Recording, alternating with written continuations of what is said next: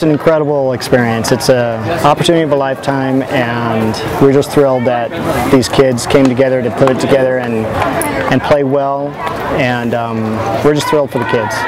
We're enjoying the ride, but we've seen such domination in this team in the last few weeks. We do have expectations. We think they're going to go very far, and you know, we'll be happy with whatever comes out of this, because getting here to me was the experience, and I think to most of them they'll enjoy it regardless of what happens. But I really do think they have a good shot at doing well in this. I've never been here. I've never been to San Bernardino, and I had no idea that there was such an immaculate field here, and that they keep it just for this purpose. And I think it's just a way of honoring our kids that's just really nice to see.